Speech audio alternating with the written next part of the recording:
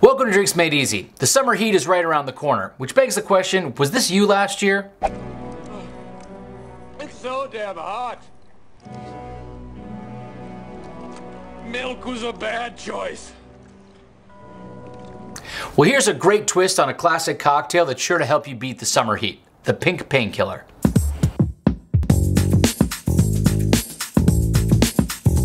To build the Pink Painkiller, you'll start with 2 cups of ice.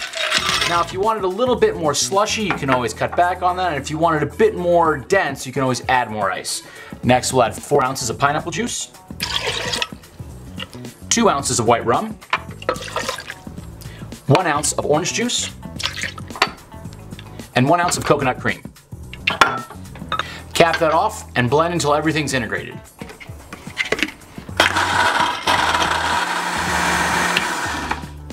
Now we're going to fill the hurricane glass up half full with our drink. Set that aside and return your blender to its base. Add 1 ounce of grenadine. Put a cap on it and blend to integrate the grenadine into the rest of the cocktail.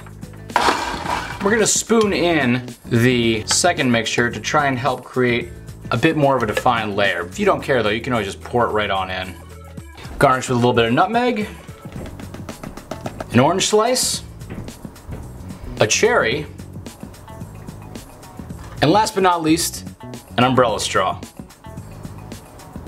And there you have the Pink Painkiller.